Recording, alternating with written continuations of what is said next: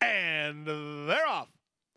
Good start out wide for Bravo Zulu. Speed from Roofer Red Knot driving through with the rail. Here's Sonicus moving up, splitting horses. Into the top flight is Keiko, also moving up, Byron to run. So two first-timers have beat Roofer Red Knot to the lead. Sonicus with rail position and a half length in front. Byron to run second, Roofer Red Knot third. Keiko backs into a good spot fourth.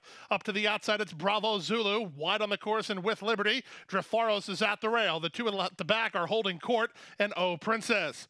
Around the far turn they go. Byron to run is now up to take the lead from Sonicus, who's back to second.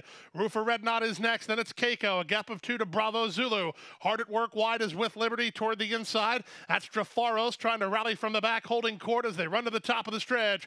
The advantage to Byron to run off the turn on top by two. Keiko starts to take up the slack second. Sonicus is back to third. Drafaros swings wide off the corner, then holding court 3/16 from home.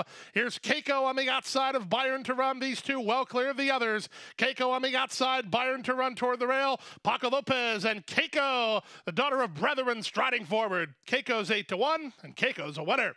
Byron to run trying to cling to the place. Here's Drafaros late photo for second. Fourth is holding court, then with Liberty. 111-1.